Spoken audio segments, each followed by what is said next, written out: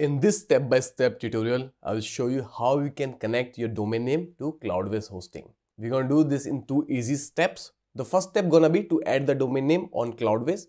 Step 2 gonna be to point the domain name from your domain registrar.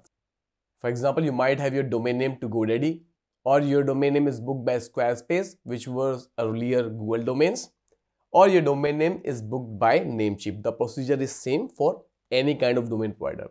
So let's start with the step 1, which is to add the domain name in CloudWays. So you need to go to application. Guys, make sure there is one server and then other is application. So go to application and now you need to select the application to which you want to connect the domain name.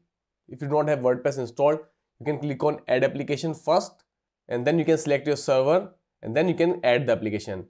And then your new application or WordPress project will be shown in the CloudWays. If you already have this CloudWays project, for example, I have this WordPress installation, new site test. I'm going to click on this one and then from left side, I'm going to click here on domain management. So click here on add domain and now enter the domain name which you want to connect to your CloudWays hosting. And then click on add as wildcard. It is a good option for SEO. And then click on save changes. This process might take some time, so please be patient. So step 1 is done. We have successfully added the domain to the CloudWays hosting. Now let's go to step 2, which is to point the domain name in our domain registrar towards CloudWays hosting.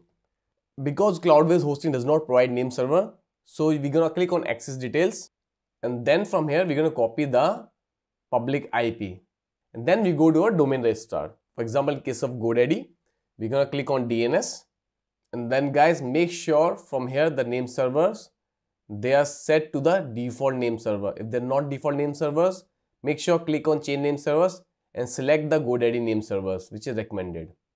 And now click here on DNS records. And you might see this A record here and say PAG. So now you can click on edit, make sure it's A record and name. And then here we're gonna add the IP we copied from CloudWays hosting. And then click on save. It's going to take some time. In case you do not see any A record here, let's do one thing, let's delete this. So now what you need to do here is click on add new record and then choose the option A record here, then paste the IP from CloudWays and then click on save. Now you need to wait for some time so that all these changes propagate on the internet. In case of Squarespace, choose the domain name which you want to connect to CloudWays and then go to DNS and from here you see we have this A record. If you do not have A record, you can just click here on add record. In the host, you type @ and then select A and then you can add the IP address here. And then you can click on save. Same process you can do in Namecheap also. You need to go to your Namecheap account and then you need to go to the domain which you want to add to the CloudWays hosting. Go to the DNS settings and then you need to select the same A record and then paste the IP and then click on save. That's all you need to do is.